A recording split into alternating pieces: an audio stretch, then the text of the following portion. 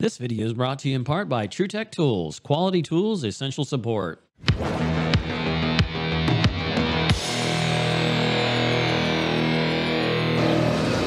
Alright guys, so today we're going to change a TXV and then we're going to change two of these oil fill pots here. What I've done is we got a medium temp rack here, we have the low temp rack over here. I went ahead and shut down 34 and 35, which are medium temp. So what that did is it closed my suction sort valves here and here. We've got this one open. I've driven this one in here. We have a stem right here on the inside. So what that does is it opens it wide open. So these are sort valves, basically an EPR. It regulates the suction pressure. That way it maintains constant temperature.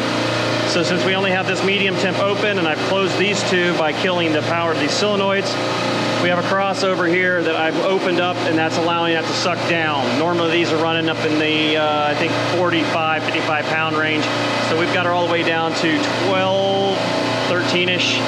So we come over here, we close our ball valve there. We see that it's holding here, which tells us that there's no refrigerant left, otherwise it would expand up. Now we can come back over here to our crossover. We close it. Now we're gonna come back over here to the front. Open these other two solenoids back up so that they can continue to run. And that's going to put that medium temp back into operation.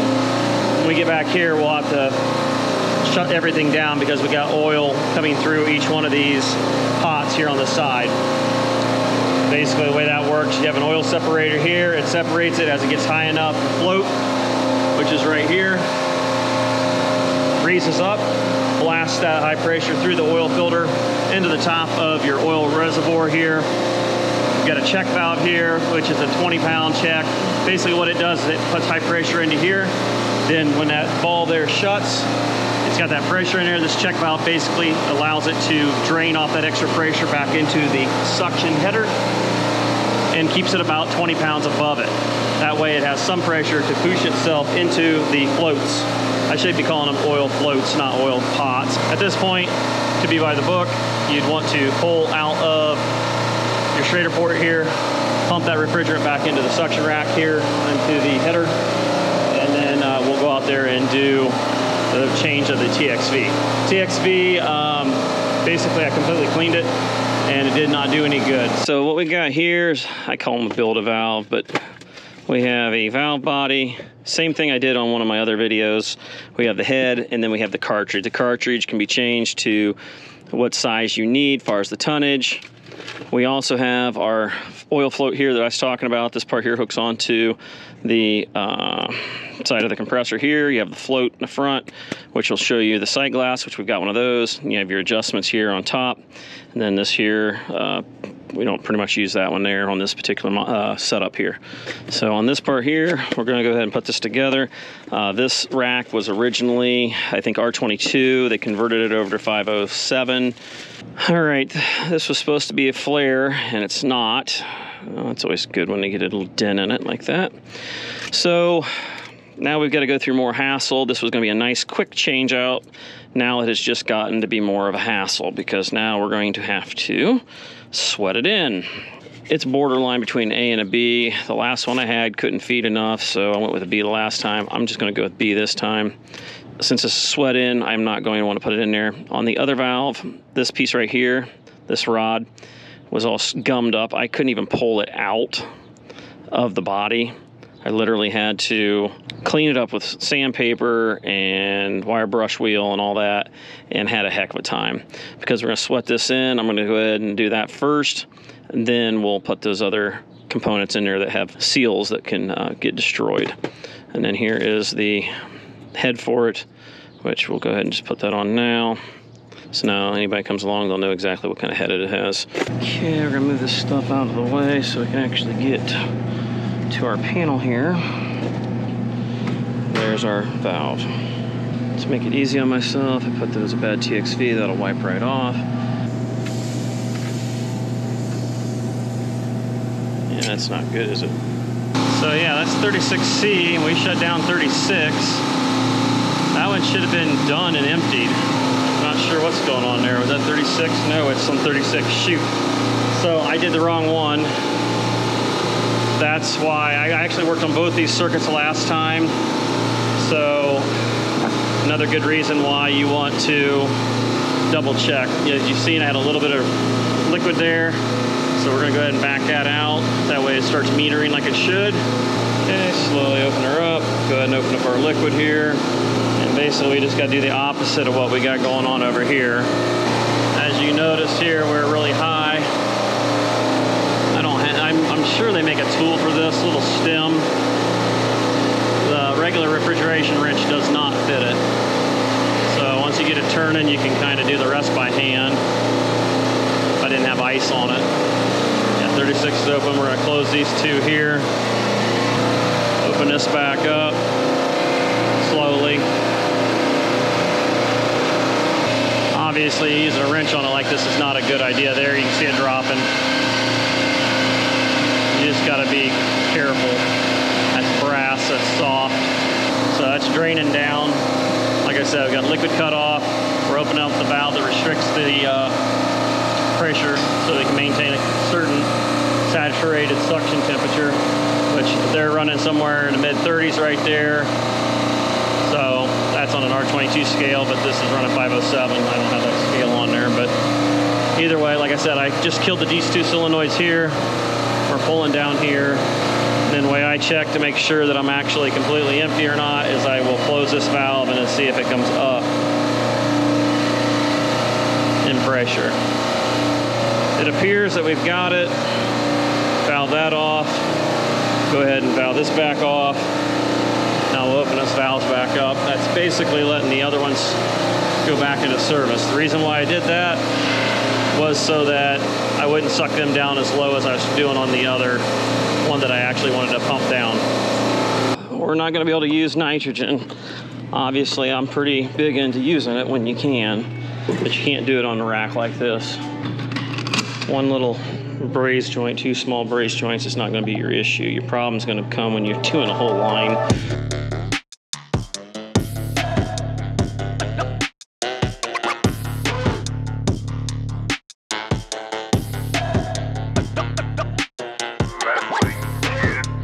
Into the pocket there. There we go.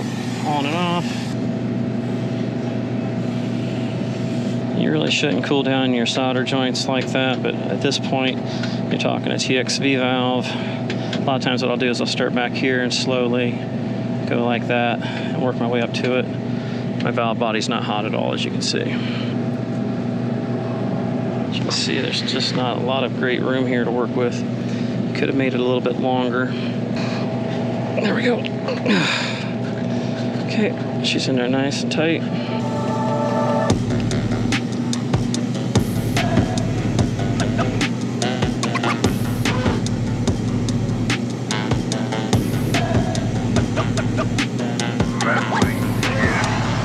Wanted to make sure I got all the way around it. We'll start up here in the body. It's not even sizzling there. As we get closer, it starts to sizzle. It's all brass to brass. As long as we don't get it overly stupid hot, we won't have any problems. Now, when we get that in there, we might have a hard time getting that cartridge in there. Yeah, I think we can get it in there. Yep, we can get it in there. We'll just wait for that.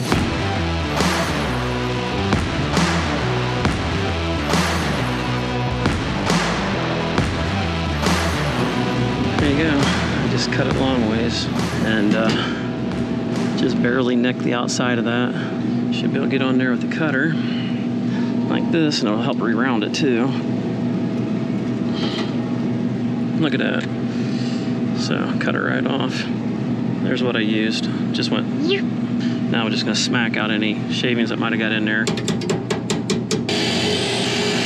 So that's why I keep brushes like this. You can get in there. That way, if there is anything in there, you can pull it right back out. Go back at it.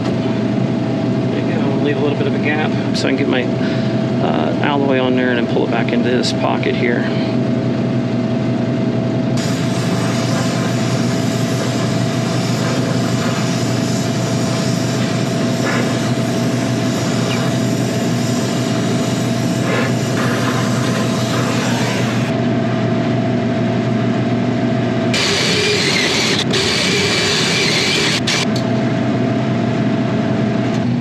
little bit extra goobers on the bottom, but it does not appear that I've taken the silver out of the brass there, so we should be good. Body's not overly hot. I can open that back up before we forget. We're gonna have to pull a vacuum on this.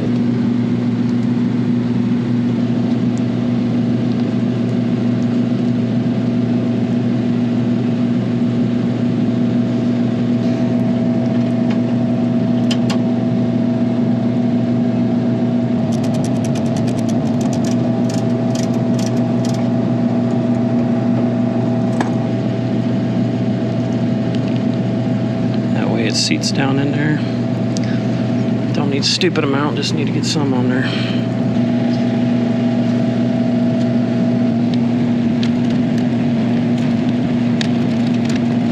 Baco. All my tools are down in the description down below, my most common ones that you use. So check those out. And then don't forget your discount code survival at TruTech Tools. Save yourself 8%. These have so much down pressure that you can actually put them on backwards. You've seen me do that a couple times today.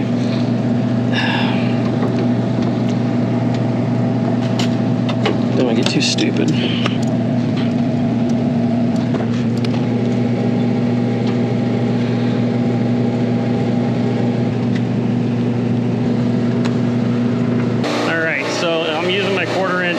Which for some people, big deal. For me, I normally pull the valve core out and use my 3/4 inch hose. We don't have a lot of time. This system's been down for probably a half an hour. Got the valve still off, so we're pulling down. It's not going to be a perfect vacuum. I'm not looking for it. Don't expect it. Don't care about it. All I want to do is get any air out of the system. I'm not looking for moisture. It's POE oil. That's only going to be gotten out with the dryer anyway. So all I'm looking for is make sure I pull all my air out of the system, and we can do that. We'll just check and see if we still stay in a negative. Obviously this is going to take twice as long. We're up to 53 degrees, so yeah, all three of my cases are at 53 degrees, so we can't be dinking around here too horribly long. Yeah, that should start coming up, and it is good. There she goes. She's back online. Now we gotta pull that stem back out.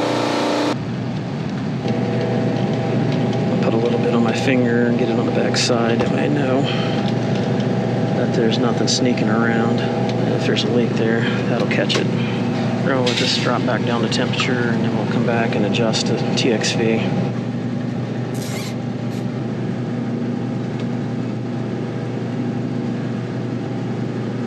Here's the one we were working on, 36. We're already at 40. We've got everything back capped up. We're at 57 pounds. It's a suction, 507 here. That comes in about 19 degree evaporator. So at about 15 to that, that's about the temperature you're gonna be running, which we're averaging about 35-ish. So let's just say it's 20, add 10 to it, there'd be 30, and 15 would be 35. That's what we're holding when you look up here, 34, 33, 35. And normally these temperatures are gonna hold pretty steady when you graph them. They pretty much just hold right in there. That's the reason why we use sort valves instead of solenoids, because solenoids cause swings when things shut down. This is a sort, well, these are sort valves. They're a little bit different than the one I'm used to. It might be a different brand. But either way, that's how they work. Basically, they're raising the suction pressure up and calculated off of that. Here on the back side, you can see that's where the oil float is. Comes down that 3/8 line. It comes across. There's another T going to that one. Another T to that one. Another T to that one. Comes on over here. T's to that one. It comes down, up into the bottom of a reservoir right here. What I'm going to do is I'm going to empty these compressors out. I can either drain it out of the bottom, or I can actually use the pump themselves to pump it out. I just got to get it below the level that's in here in the crankcase so that I'm not spilling it all over the place. You'll notice here, we're completely full. And we're completely full here too. It should only be technically half, which all of those run a little higher, but I've got these backed out all the way. I've completely emptied them out, and it came right back within about a half an hour. So they're malfunctioning. I put a marker on my wrench so I can tell how many turns I'm getting out of things. Something I've kind of just started doing recently. Kind of makes it easy when you're making adjustments.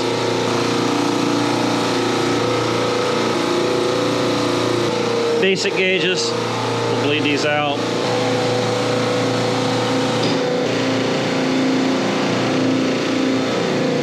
Could use a valve core depressor tool, which is something I was starting to use. Works really well. Kind of sucks, but whatever.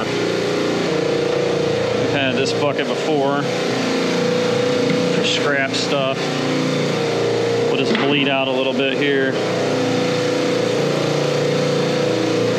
Open that valve up.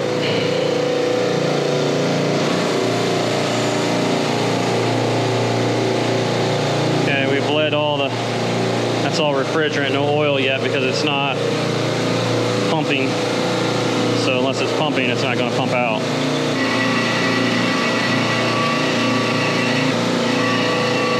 Yeah, you can hear it dumping.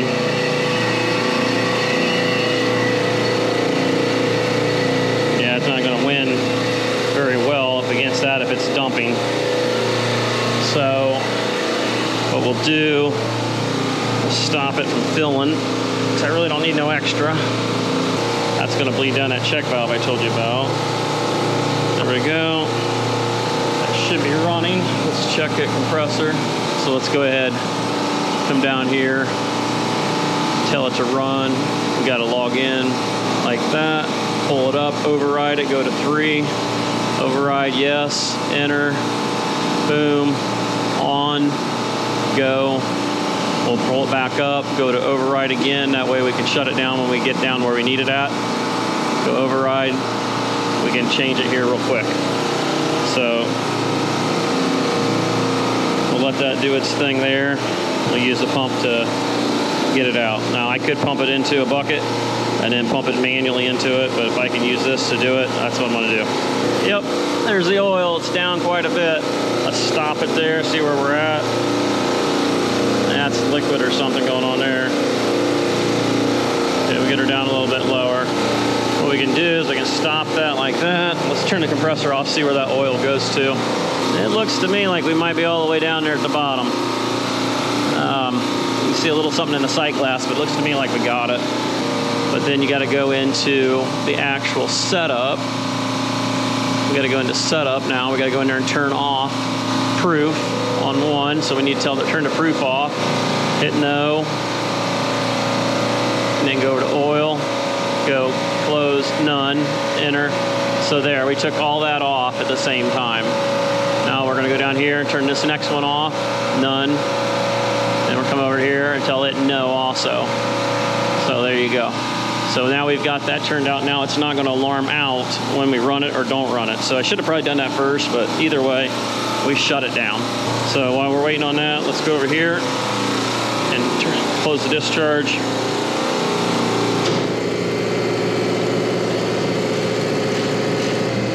Turn the compressor off there on that one there. That way it doesn't try to run. We're going to isolate it completely out. Okay, that's the number 2 compressor. That one's valved off. This one here is still draining down a little bit yet. Just about there on that. Let's go and get the suction while we're waiting. When we do this, this is going to valve separate us from the rack, and the only pressure is going to be on the actual compressor itself. And then we can relieve that pressure and then do our operation. Okay, that one's valved off too. We didn't make it all the way up to there, but it's definitely there. We're valved off on all levels. Now we can relieve some of that suction pressure off of it. If this is completely overfilled, it literally will blow oil out at you. There you can see our suction side is down to 0. It means pressure's off of our crankcase. There's that. And that. And the crap. Oh, make sure you remove this stupid thing. That keeps it so the float don't move around too much. Can't really see a whole lot going on in there, but basically it's got a ball float in there. Basically keeps your oil level base off of that, and that's your fill coming into the top. So if we do it like that, that's going to match up pretty decent to that. We should be able to make it work.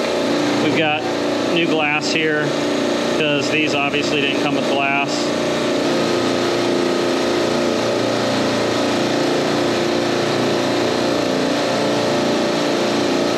they do that. See, it's machined out on both sides, and that leaves you a hell of a gap. I had a leak the last time because it's just not much. And when you look at it, it's barely sticking above it. You look at this side, just barely above it. I don't know if that is just barely enough. I mean, there's no squishy there at all. A couple different ones here. You got a flat one, you got 2 round ones. Hopefully it seals better than it did the last time, because the last time it didn't seal for crap. Don't want to get too crazy with this, because it will possibly crack the glass.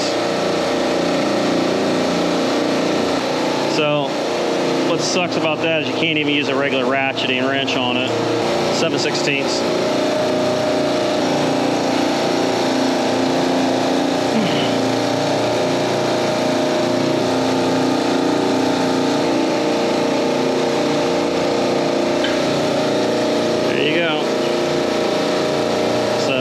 There is a nice regular old circular O-ring.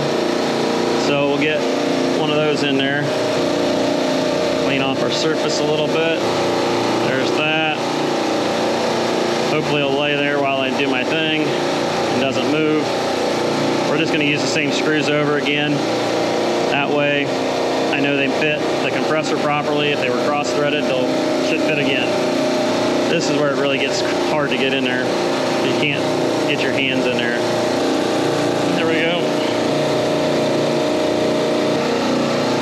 I think we're just going to bend that upwards. That's just 3/8 copper there.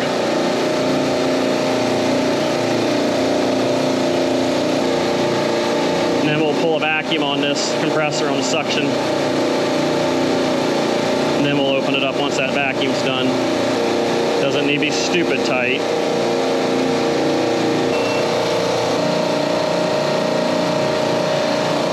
You can see we didn't hurt anything here on that. I just kind of reinforced it when we did it. This stuff is 30 years old, making the best we can do with it. 25 inches, probably about as good as we're gonna get. I'm sure there's gonna be some leak through. Yeah, there goes that. We'll just go ahead and leave it that far. Let's go ahead and scrape. Nothing leaking there. Uh-oh, see, look, just like I said.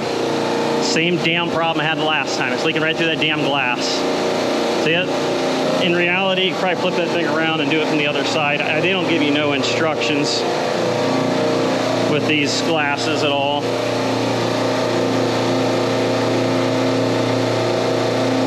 No instructions. And just the seal that it comes with.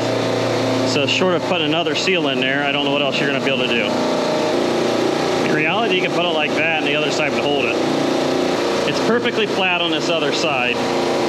I'm going to flip it over and put it like that. We'll just leave this groove on the outside. That's how the compressor is. It's perfectly flat. I don't like the fact of putting 2 of them there, and I just checked with our most experienced guy, and he wasn't real certain either on what we could do. I mean, he said he's done it before, but I don't know. YouTube land, where's my YouTube police at? One of them's going to tell me what I did wrong. I'm going to look like an idiot, whatever. So I know it's not going to leak. It just may not be kosher. From what I see, that glass is etched in the middle. So like it's metal and the glass went down into it. So I don't think it's going to be any stronger forward or reversed.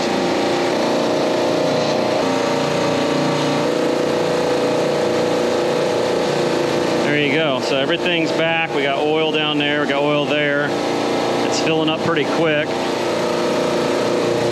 Looks like it'd probably be about the halfway mark. And then to raise and lower it, you just take that brass cap off. There's a silver cap, and then you can crank it in or out.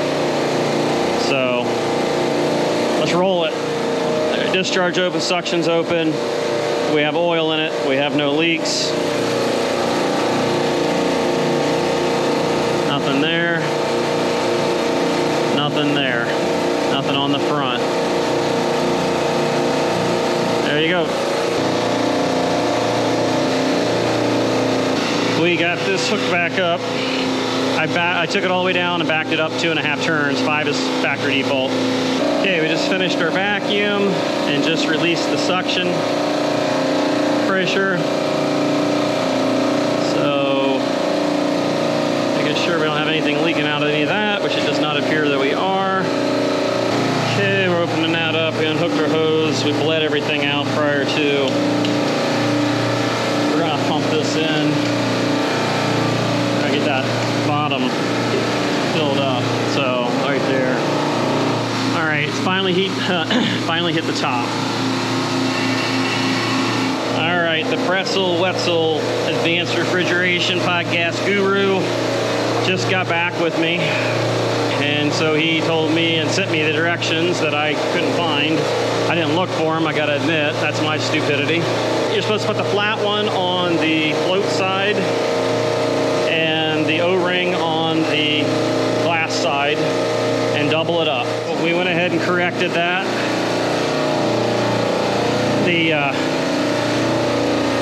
I don't know if it would have made a difference or not. Honestly, I don't think it would have.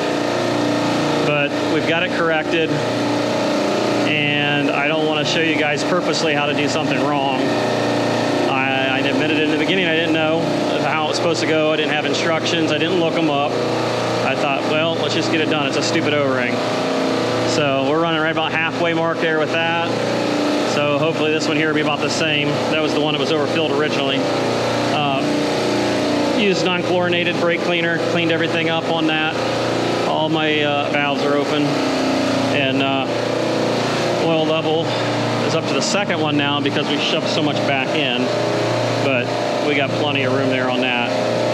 Going into 36 dairy, 36 degrees, the other one's running 34 and the other one's 35.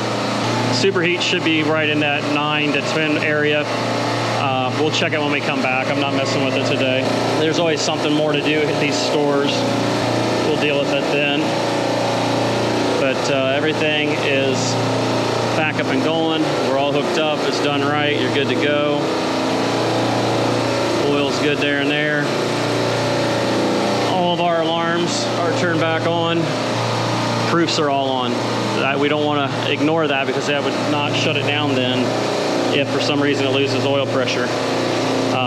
Oil pressure Centronic switch here is just going straight into the control board, which then is eventually switched over to the Emerson. We literally have old control boards on these. They're ancient, but it is what it is. I am not seeing anything out of the ordinary there. Everything looks pretty good. The only one that's high is number 35, and that's defrost, so we're good. That's open. We're halfway there. All right, guys, so hopefully you enjoyed the video. A little screw up there on that seal thing. I won't forget that. So thanks to old Wetzel the Pretzel. Make sure you check him out, the Advanced Refrigeration Podcast. That's, if you want to learn some advanced refrigeration stuff that's pretty technical, there's stuff in there that you can really learn. Check out their podcast. You can find it on any of the platforms. So thanks, Brett. So yeah, I just wanted to make sure I did it right. I think the other way would have worked just fine, but whatever. TXV and everything went real well. I should have made sure that we had a flare fitting that would, or a flare valve that would have helped a lot. But it's Friday, and it's almost 7 o'clock, so we're almost home finally. That's about a good hour and a quarter away. So, and that's doing 60 mile an hour back the whole way. Thanks for watching. Until next time, later.